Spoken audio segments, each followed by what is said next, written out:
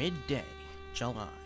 Boston was in the throes of a summer heat wave with no sign there'd be any lapse. It was the kind of day that puts a serious strain on one's working relationship with Apollo. Keeping myself occupied was my only hope of staying sane. It was on that day that I was given the package from the grinning retailer. In this box was not just a video game, but a new assignment for me, an assessment of quality. Jake Hunter, Memories of the Past. Standard point-and-click mystery game. Search locations, gather clues, catch the bad guy, hardly breaking new ground. It's a second Jake Hunter game released in the US. Not a sequel per se, so much as given the original the old spit and shine, the gold edition if you will. But I had my suspicions that this gold was a mere gilding, a bright and beautiful shell to hide the decay underneath. Title character, Jake Hunter. With a stone face that Bogart would call stoic, and detective skills that Monk would call supernatural, he's a classic freelance PI, grew off his old boots with a mean right hook for the constant battery of thugs. It all had an air of familiarity about it, as if the writers were drawn straight from the detective story playbook. I suppose their intention was to make it all dark and gritty, but the end product made it look like they went to the personality store and were content just to window shop. I began my investigation at the meat of the game, the 5 case episodes, but it soon became clear that this was going to be my most daunting case yet, the mystery of where the challenge was in this Jake Hunter game. At any given moment, there were no more than half a dozen possible actions, and no penalty for just trying everything. I couldn't help but wonder, why does Hunter even need my assistance? He was always quick to correct my missteps. Heaven forbid I had to figure out anything by trial and error. It felt less like investigating and more like I was just there to validate what he wanted to do.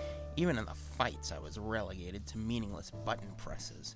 Now, I'm no stranger to bad fight scenes, but most of them can at least abide by the convention of show don't tell. To say this game leans entirely on storyline would be inaccurate, because it doesn't so much lean as fall flat on its face. The stories are about as surprising as vanilla pudding, and all the herrings I was catching were of the gray and blue persuasion. Really, Hunter could save himself a whole lot of time by just arresting the first suspicious guy he sees. So while the main content proved a dead end in my search for what it was that justified a $35 price tag, I wasn't out of leads yet. Perhaps I'd discover the rose among thorns within the extras. There's Memories of the Past mode, a clip show of sorts.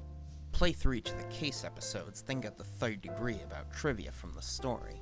There was also a set of chibi-style mini-cases, a bizarre self-parody with a humor perhaps not catered to a Western audience.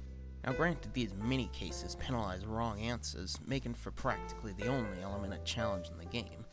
Even so, the poorly translated dialogue made Wiseau look like a native speaker. I saved them bundles. They're crazy. I don't think I will ever get it. And the unskippable text made it a real chore to try again after a failed attempt. Memories of the Past can be summed up in one word: unengaging. It's a sliver of gameplay covered in countless layers of fluff, with played-out tropes and predictable endings. That they tried to double-dip with such an unimpressive game, a used coffin salesman would call that a crooked deal.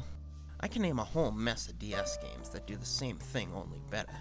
Get Hotel Dusk if you like snooping around, Phoenix Wright if you like whodunits, and Nine Doors if you just want a good story. If those 3 series are the appetizer, main course, and dessert, then Jake Hunter is the after-dinner mint. The one good thing I can say is that the soundtrack's got some nice toe tappers. It might be enough to keep you going just for the sake of finishing, or it might not. 1 star.